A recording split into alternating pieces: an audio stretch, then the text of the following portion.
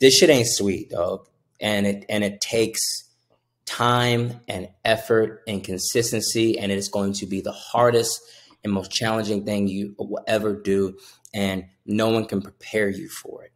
No book that you read, your doula class, your yoga with your wife, all the fun shit that you do before that kid comes into this world. You don't even know what the birth story is going to be like. You know, what they sell you on TV, it always looks like it's great. 9 out of 10 times, they don't prepare the man for what's happening.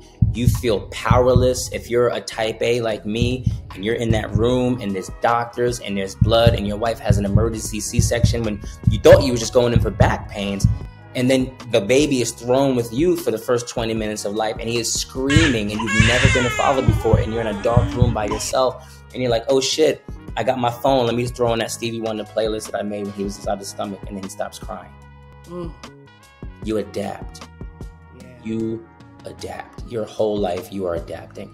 And what I tell new fathers, I tell new mothers too, but I try to stay out of women's business. But like, I feel like the only thing I can't do at this point is breastfeed and have a vaginal birth.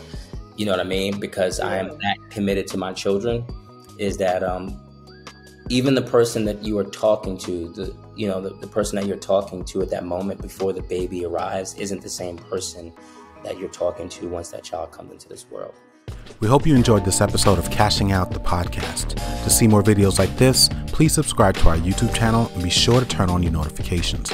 To get your copy of Cashing Out the book, visit Amazon.com, Barnes & Noble, your local bookstore, or download the audiobook on Audible.